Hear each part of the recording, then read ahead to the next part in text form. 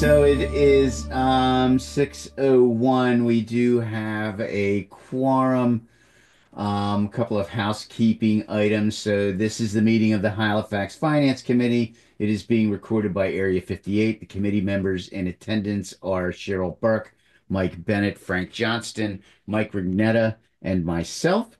Also Caitlin Esposito as the secretary.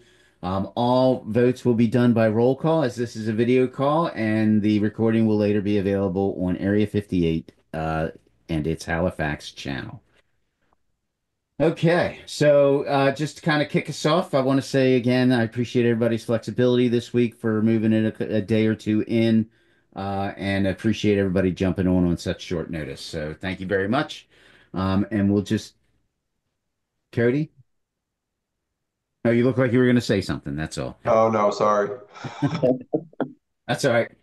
So we'll just get right into the agenda items. So our first agenda item is the approval of the Finance Committee meeting minutes from the 18th. They were sent out, I think, over the weekend for Mhm. everybody to have a chance to review them. If everyone's had a chance to read through them, and if there are any desired adds, deletions, or changes that would like to be done. Look good to me, Jim. Yeah. Very No. good. Yeah. Okay, I have a motion to approve the minutes from 11/8. So, oops, so moved. Thank you, Mike. Second, Thank you, Cheryl. Roll call vote. Cheryl, yes. Mike, Yes. Frank. Yes, for the minutes on 11/18/2024. Very good. Mike. Yes. Thank you, sir. And I'm a yes also. So those all in favor, and that will move. Those minutes are approved. Okay, on to the second item. So we were supposed to talk to Steve, but because we missed the Monday meeting, he can't make it this evening because he had other things planned, obviously holidays and other items that he has that he wants to attend to.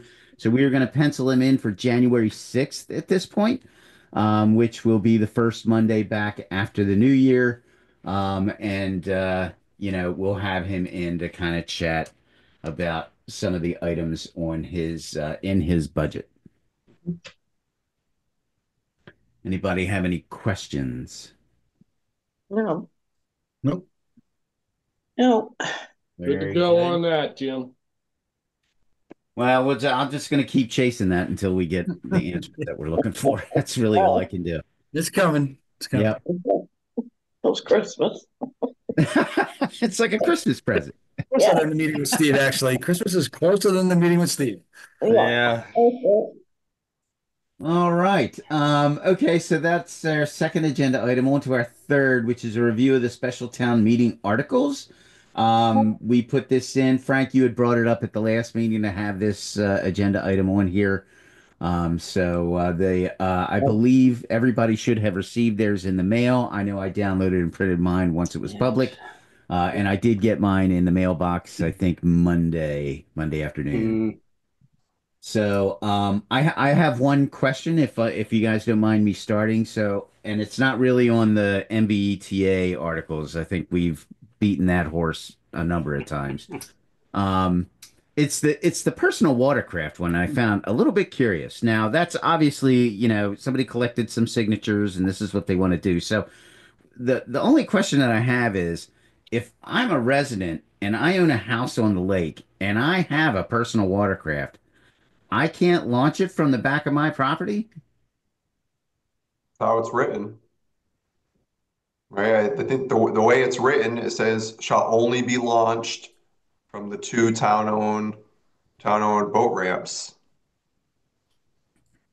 That makes no sense. No, it I, doesn't. I tend to think that they meant the only public places where it should be launched are from the Right. town-owned boat ramps, but Right. again, that's not what it says. Mm. Yeah, we've gotten a few questions on that, and we'd have to at town meeting. Hopefully, the individual that presented this Right. to us is there and able to answer that type of question. Yeah, because I just thought that was a little odd. And the only other thing I think on that, from my just my opinion, is I think instead of saying that the whatever sticker they get needs to be displayed, it should be affixed to the device, not just displayed on it. Okay. Mm, Yeah. Because I could buy a sticker and move it from one boat to another to another to another, and as long as it's displayed, then I'm following the Mm. rules. Mm. Just my thought. I'll open the floor for other questions.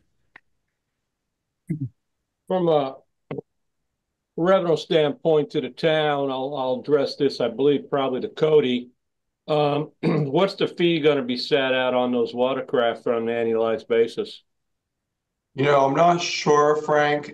I mean, to be frank with you, I honestly don't know how if this passes, I don't know how we enforce it, right? We don't have a police boat.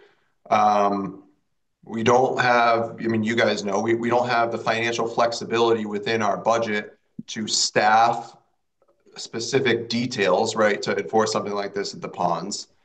That's kind of the biggest issue. But then also there comes the concern of, now you're talking about running a program where you have to get stickers. It doesn't Hmm. sound like a lot, but they say out of the police department, okay, so again, there's a monetary value to that. We have to purchase the stickers.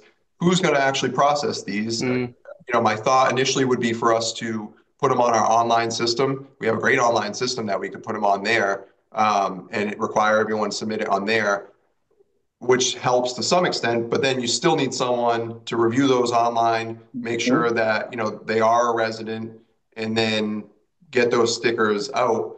And then I'm not Monitor. super familiar with watercraft registration, but how do you confirm if we give them a sticker, like Jim said, to put on their personal watercraft? How do we know it gets on to the one that's theirs, right? We So don't. if they request one as a resident, we give it to them. I guess if we got a copy of their registration, like we would do with a vehicle, if we were to do it with a vehicle, I'd ask, okay, you need to submit a copy of your registration, and then your sticker number would correspond with your license plate. That way you can't switch it. Right. So we probably have to look to do something like that with a watercraft. But again, now this is all, it's not just handing these things out. Someone is having to review these, make sure that Monitor. they're a resident of Halifax, reviewing the personal watercraft registration, and then assigning a sticker number, and then either letting people know these are available or mailing them out. So it, there's some concerns on our end, if it does pass, but those are the two biggest ones: just enforceability, and then how we implement this without additional staffing. The cost of the stickers, it's minimal. I mean, a dollar or two per sticker, but the time, depending on the volume of these, could be large. And we don't have staffing. It would end up probably being overtime for mm, existing staffing, which again, that's a big expense. Um, Yeah, that's where it's kind of getting at, Cody, is whatever fee is designed for the sticker needs to cover whatever group or department or Right. costs to manage that, because there is a lot to do with that, at least initially, to get it set up and stuff. mm, As far as enforcement goes, you're right. You bring up a good point there, but that bridge is to be crossed when the time comes, I guess. Um, yeah. you know, but as many complaints as we've had, as the town has had over the last couple of summers down at the lakes, this is the start of get something down there it's the beginning of something to try to manage it. Right. Yeah. All right, so we really don't know how we're gonna or how we're gonna price the cost of the stickers then, or the licensing agreement or whatever that may be. No, no, I can't. Yeah, we haven't even begun to figure out what that would be. And it just goes to, like, I have no clue what volume we would even be talking about. Um, so the data is really hard for us to begin to project because we really don't have any data to start with. So Right. that makes it quite challenging, at least initially. I don't know where we'd go with this one. If it passes, we'll do everything we can to make it work. You know, if town meeting wants it to go through, but Right. I don't know. I don't know logistically how it would work. And even Chief Shaws is on here, but in speaking with him, he's working on a proposal for enforcement. You know what that cost would be, but it's not going to be cheap. Yeah, I would think that it may not, may not even have a system in place for this by the Yeah, time summer starts. I mean, there's a lot of moving pieces, a lot of moving parts. There's just a lot to consider. It's not yeah, a simple case, So I wonder if it's even going to be ready for this year, which I'm sure that's what they were all hoping for, is that this would be in place for the summer. It'd be nicer on the lake, which is great. But I don't think that we'd have enough time to do that. Yeah, Since we're in budget season, we're going to want to, if it does approve in a couple of weeks, then we're going to know that some department's going to need to have funding available to them to operate this type of operation. operation. Yeah. yeah. And that the biggest concern I see with that, again, I think with our online system, we have some of the tools in place that it could work, and it could work somewhat efficiently. But I think the way that this is written, the permit is to be, I think it says something about the police department. It's supposed to, Issued by Halifax Police Department. yeah, issued by the Halifax Police Department. If that's what the bylaw says, we're supposed to follow the bylaw if it passes in this fashion, which means our police department has to be the one to issue it. In who, right? So our police officers don't really have the time to be sitting desk duty to do these things. You know, we don't have a desk officer. All of our patrolmen are out in the field patrolling. Right. And the administrative staff there is already kind of at their limits. We get like 100 public records requests a week. So it's not something where I can just say, oh, okay, you guys start taking this on, there'll be some costs associated with the stickers. Or it's even like, okay, just take this on and we'll have to pay this person a little bit more. You're looking at literally having to bring in staffing if the existing staffing isn't interested in overtime, which again, I don't even know how you do that. You find someone who's maybe wants to work 5 hours a week while we permit it to process these. It just, again, in theory, I think it's valuable, and I get where their concerns are. I just don't know if this is the best way for us to go about it from the town side and how we can effectively do this. I have a couple of comments, if you'll indulge me for a second. And I have no horse in the race either way. I don't own a personal craft, and I don't live on the water. just talking this out from the other side, thinking about this as we're talking. As a first step towards deterring outsiders from abusing Beach. the beach and the water, right? Because I think that the people that are worried about this think it's outsiders that are coming into Yeah, the two lakes, right, and using it in not a nice way. yeah, That if they're, and similar to I might be back and forth a bit, so indulge me. Similar to our trash stickers for the recycling station, right? If I go to the recycle center and I ask for a sticker, they don't put it on my car, make sure what car I have is my car with my license plate and my registration. They give me a sticker and I put it on my car. And I can go back to the recycle center and do my business, right? And pay the fees and whatever. right.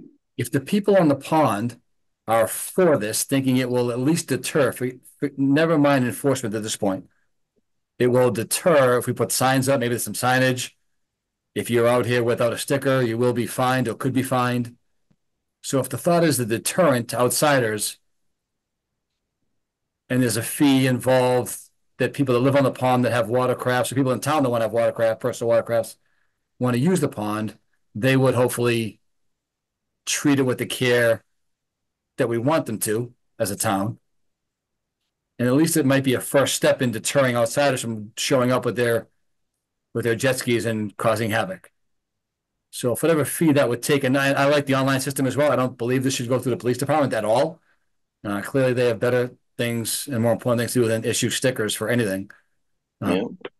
But if there's a way to do it through the online system, that a person that lives in Halifax can obtain a sticker for their watercraft to go on the pond, and I believe it should be from their house or their public docks, personally, not the public docks. Because if I lived there, I wouldn't want to drive around the corner to launch my boat. Exactly.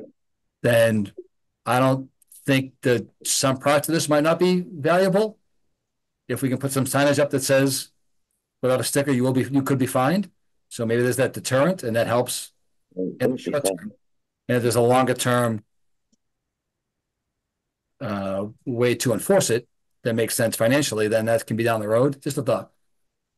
Yeah, but with a deterrent like that, it's not going to last long. I mean, people are going to realize that there's no enforcement and they'll just do what they do. Yeah. That, unless you enforce something, it's not going to carry any weight. Mm. True. One other thing to note too, in speaking with legal counsel, at its surface, the bylaw is legal, but there are a few, if approved, we have to submit it to the Division of Law Enforcement of the Department of Fisheries, Wildlife, and Environmental Law Enforcement. So basically the head of the Massachusetts Environmental Police, and then they would actually have to sign off on it, giving their okay.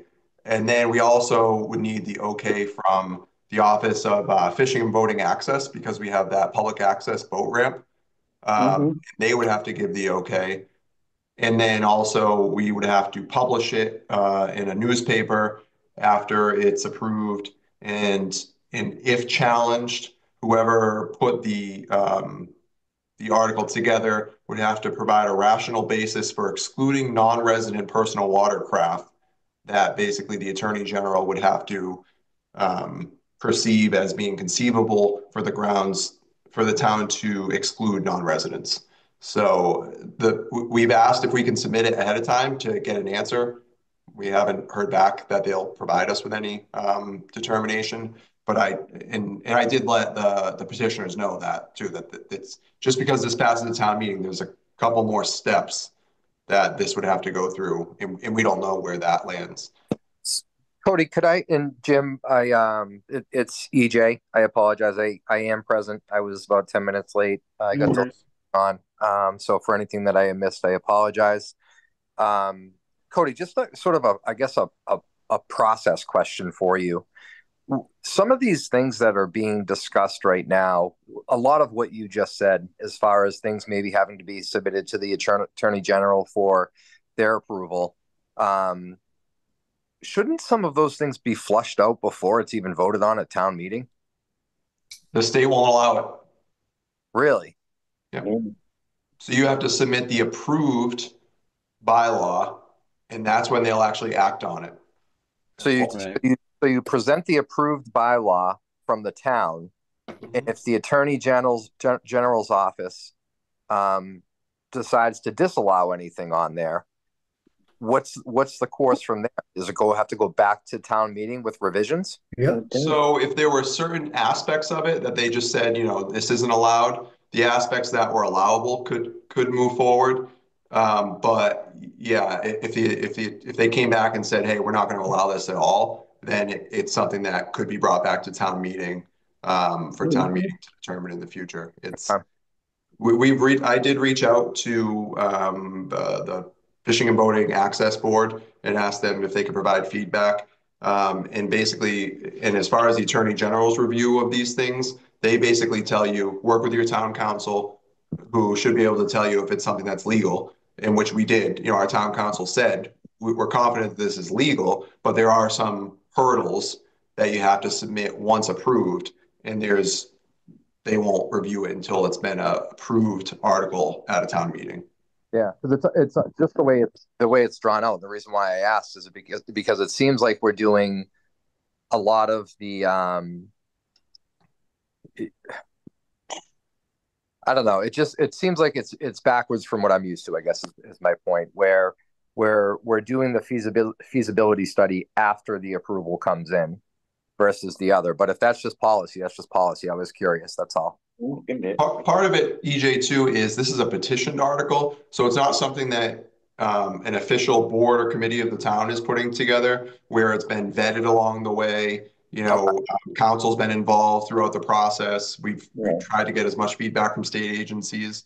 So with a petitioned article, however it's written, we have to put it on the warrant. Again, in essence of trying to make sure we're prepared at town meeting, I try to get as much feedback as far as if it does pass, is it going to accomplish what the residents, think that they're voting on? But if the state doesn't want to give us that feedback, they don't have to until it's an approved and been submitted to them formally. Yeah.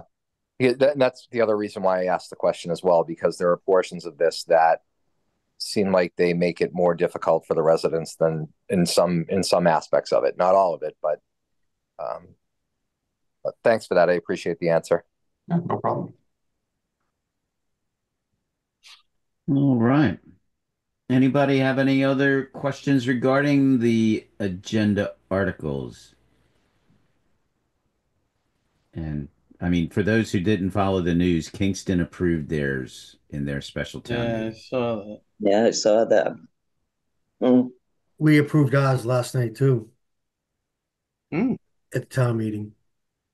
Who did, Bill? Holbrook approved theirs. Oh, they did. Unanimous vote, yeah. Yeah. I guess what they were saying is it can be whatever you put out now can always be changed, added. As long as you're in compliance, you're not going to get sued. So You say they voted unanimously? yeah, because they felt they're being the thing was they're being bullied by the state. Everyone knows that, but they rely on grants heavily, and they're afraid to lose all these grants because a lot of these grants go to DESE and stuff. So it's going to hurt the schools too. Yeah. So. Right. Well, it's up to the voters, Yeah, at the end of the day, give them a product to look at, approve or disapprove, and they have the option to do that. And that's what the bylaw committee did. Is laid it out, and it's for them to say one way or the other, Yeah. All right. Well, if there are no other questions for this specific agenda item, we will close that out and move on to the next. The next item would be the start discussing a start date for the first in-person meetings.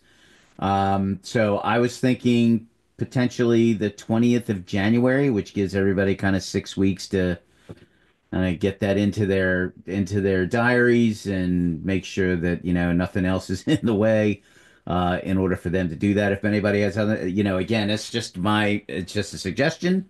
I'm certainly willing to do whatever the committee would like to do. Other than that, but that was my thought. What was the date again? 20th, the 20th of January. That's Martin Luther King Day. Okay, so I guess not that day. Scratch.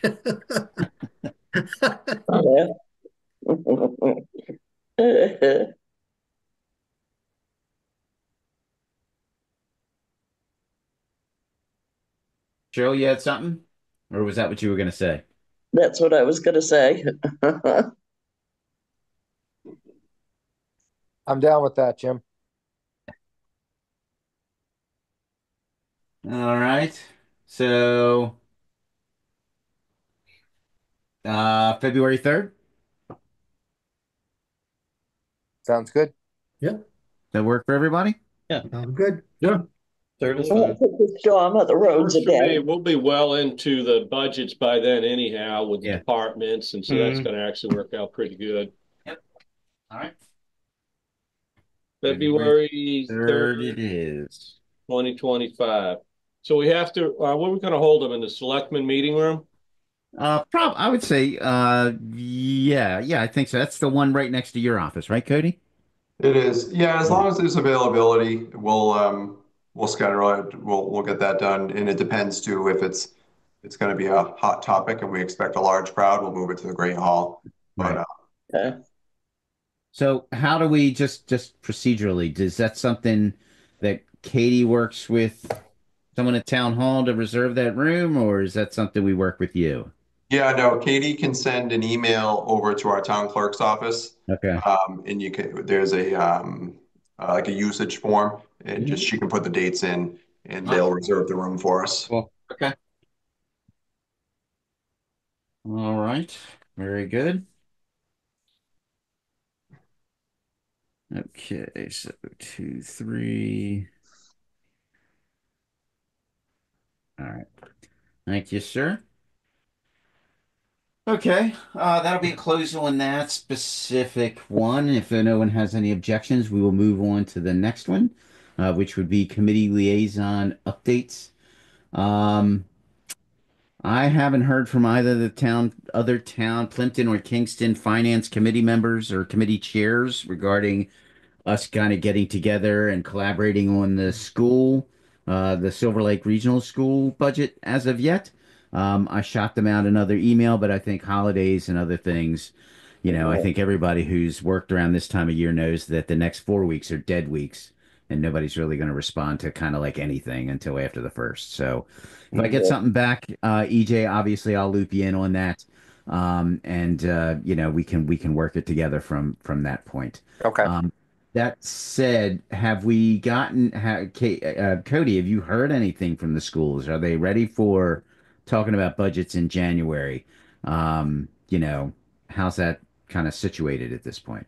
Yes, so they will be ready in January. Their plan is to have a preliminary budget to all the school committees at their January meetings.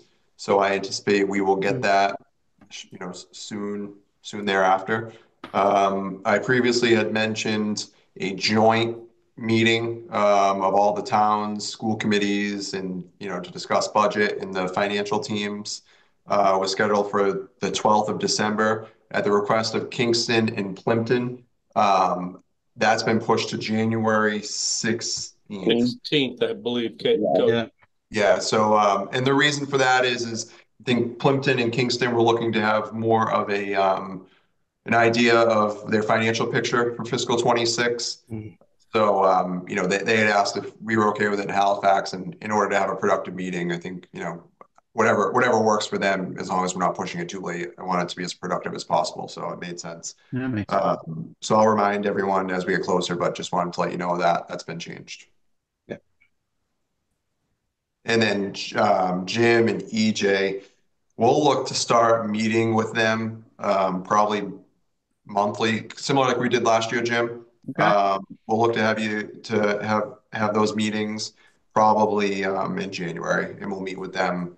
Obviously, we'll have these public meetings, but behind the scenes to work through some of these things in January, February, March, and probably April as we finalize everything. Sure. Yeah. Certainly makes sense. Yep. Very good.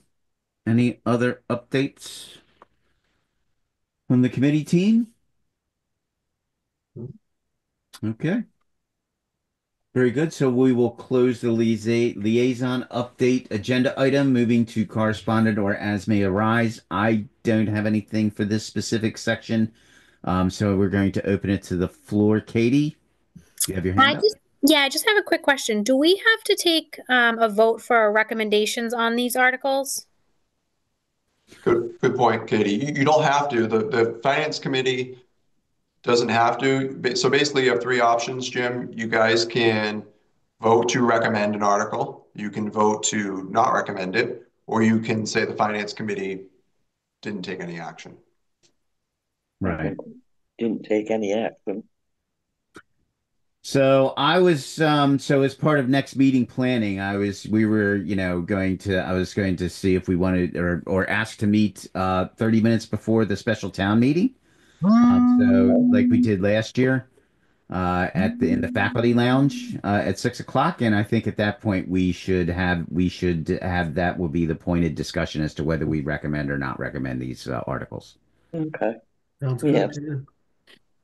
Yeah. It's kind of Sounds good. fresh at that point. No, good point, Katie. Thanks for bringing that up.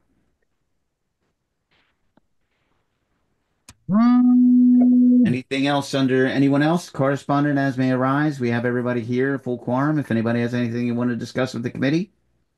I have a question that I Cody, it's probably for you. Actually, it's definitely for you. And it slipped my mind. I know it's come up before, but the traffic study down by Cumberland Farms, What is that funded for this fiscal year? Traffic study done by Cumberland Farms. Did I not see something about a traffic study that, or does this have to do with Thorndike? Is that what I'm thinking about? You're probably thinking Uh, about Thorndike. They got a traffic. yeah, Okay. it might have been Thorndike. We did some traffic counts in that area recently, but we didn't do a full study. There was a study, Pine Street. We did a study at that intersection, the Pine Street intersection, that looked at traffic counts in there, but I don't think we've done it. The town hasn't done a designated one for that intersection near Cumberland Farms. Okay.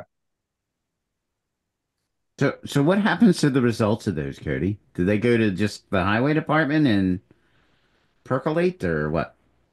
So traffic counts, yeah, because there's typically a reason that we request a traffic count. So that would typically just go to that data would. The Pine Street intersection study, we had a presentation on before the selectmen, maybe going back probably a year, and there were some recommendations. We had one of the biggest recommendation was to do a engineering study, basically, of which the board approved some ARPA funding for. Our highway department hasn't been able to identify an engineer to undertake that study. So we're trying to work with our highway department to identify an engineer to take next steps. And then there's some recommendations that are a little bit they don't cost quite as much that we're looking to implement. So there's highway departments looking to put in like an island there. There was something as simple as lower the stop sign. They thought the stop sign was a little bit too high. So different things like that. But usually they're public, and we will take the action that we can on those as they come in. Is this coming out of Pine Street onto 106?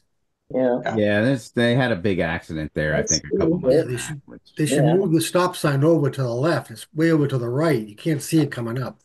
That's I one of the think big Chief Shaw's might have something to add on it. I see he has his hand. Yes, I just wanted to, in response to AJ's question, I believe the study that he's referring to was the traffic study that Old Colony put together.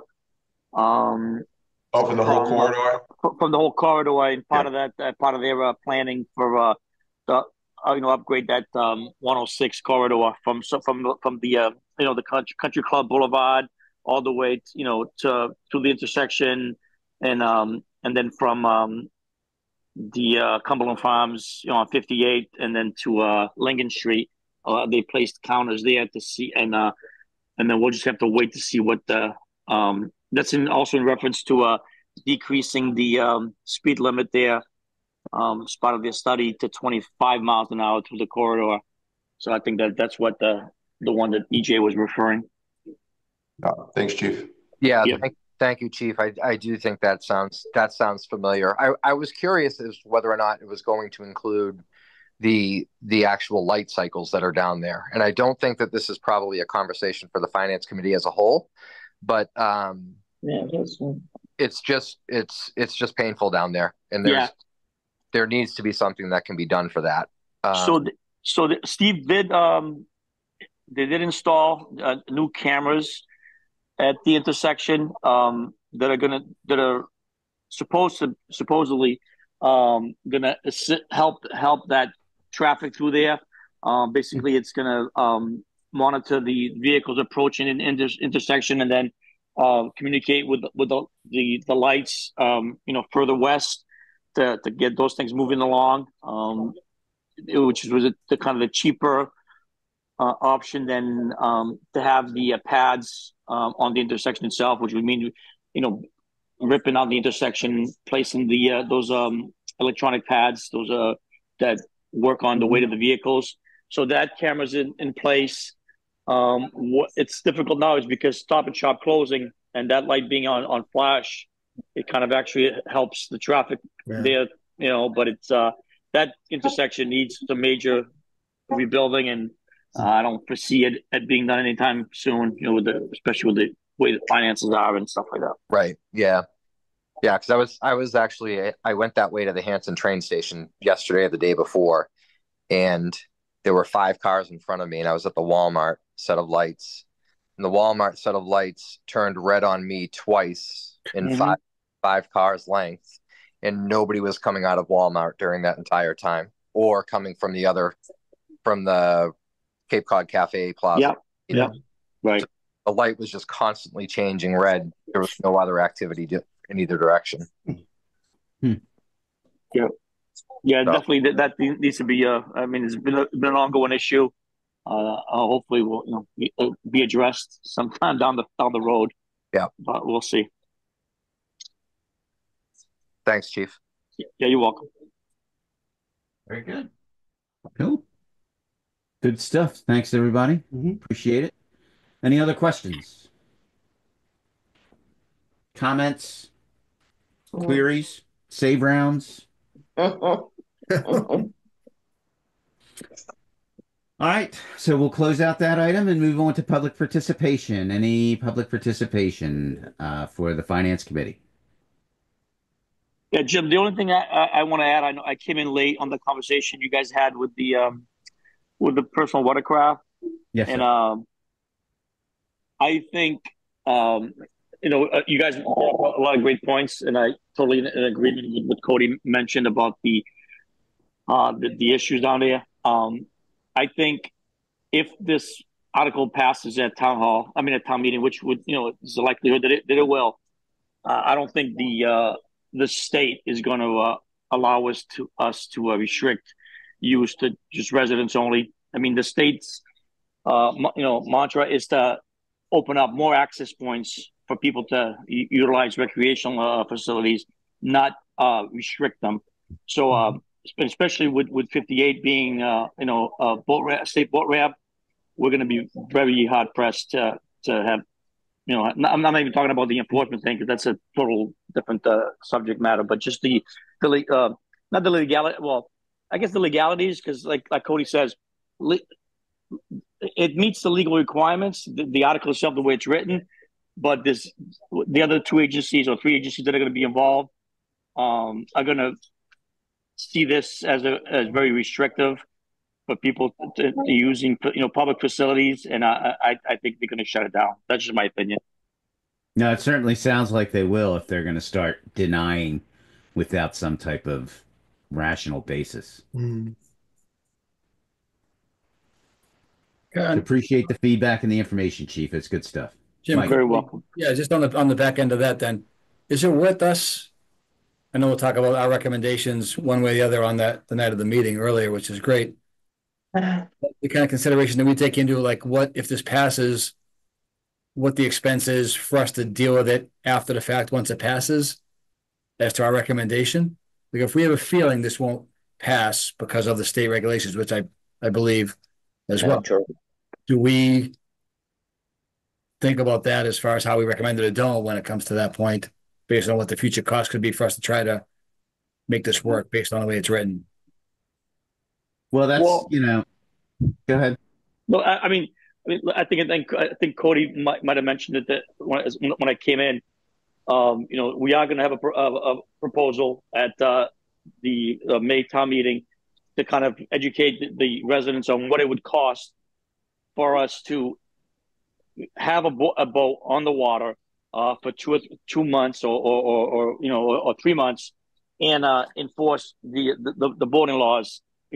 Not just for the personal watercraft, and also the other usages of the lakes. We're talking about overtime on weekends. It's hard to justify that cost when all the departments are being asked to cut, provide a 10% budget cut. So, but I mean, we'll present it to the town, and then let the voters decide. There's no way we're going to be able to work through without an override or some much deeper cuts that. And I think for the use of the ponds, or the lakes for 2 month period, it's it's difficult to justify, in my opinion. Right. Yep. Yep. Yep. Yeah, it makes sense. hmm It does. It does.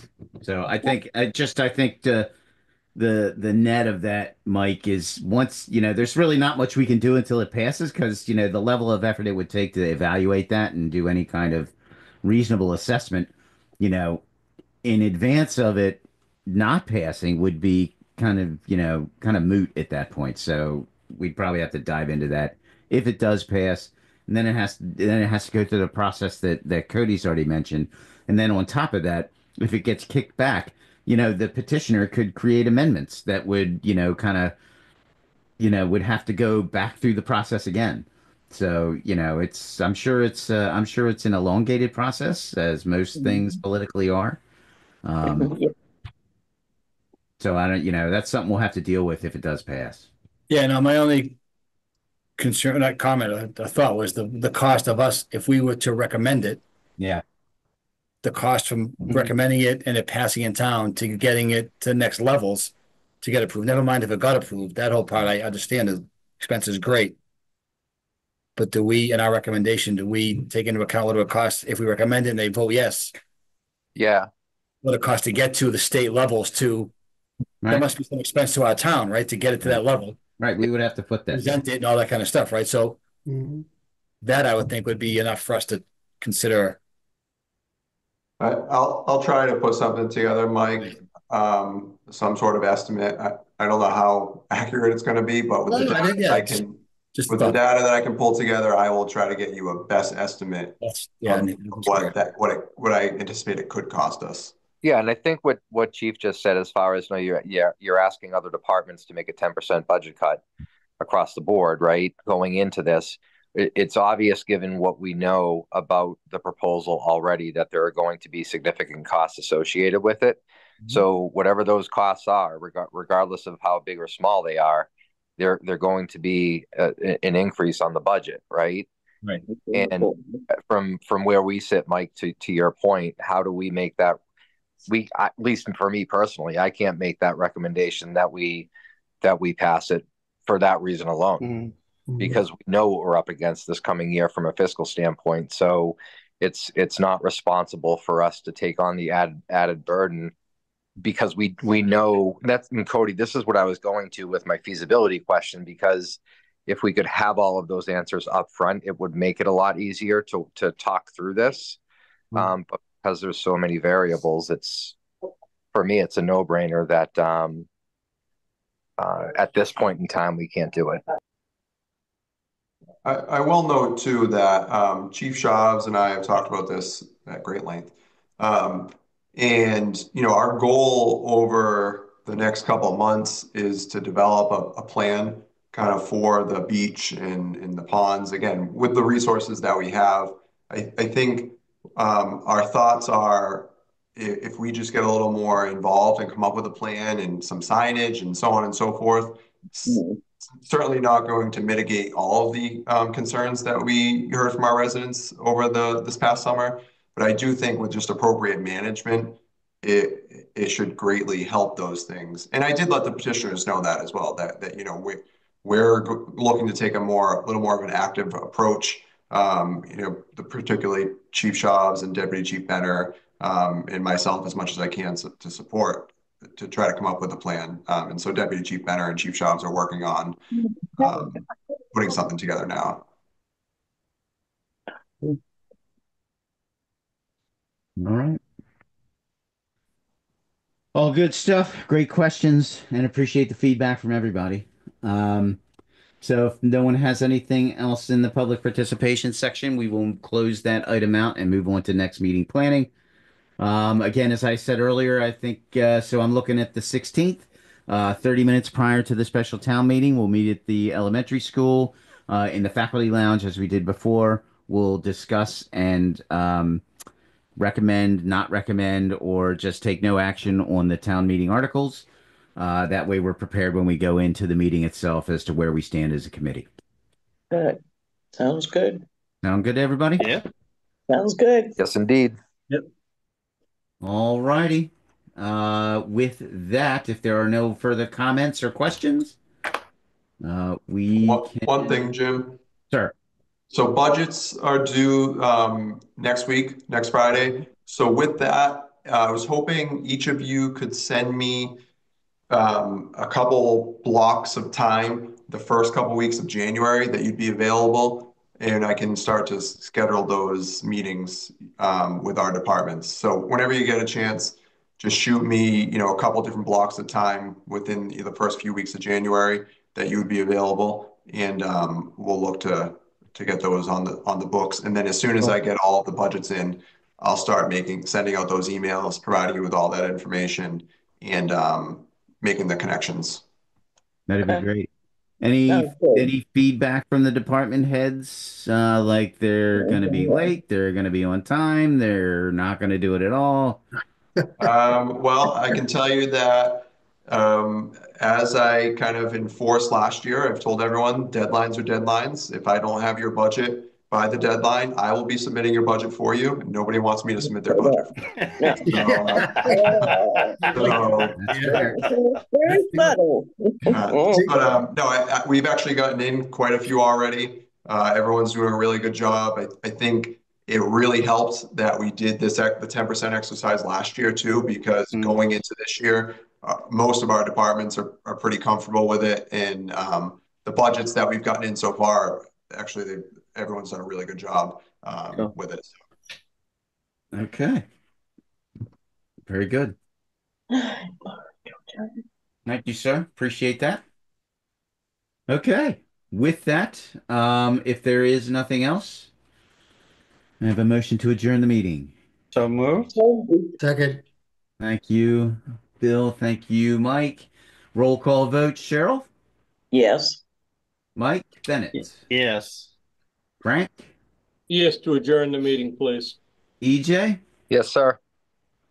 Bill, Yes. Mr. Rignetto, Yes, sir. and I'm a yes as well. So the meeting is adjourned. It is 6:48. So thank you all again for your flexibility, and thank you for joining, and we'll see you on the 16th. All right. Good night. Thank you. Good night, everybody. Good night.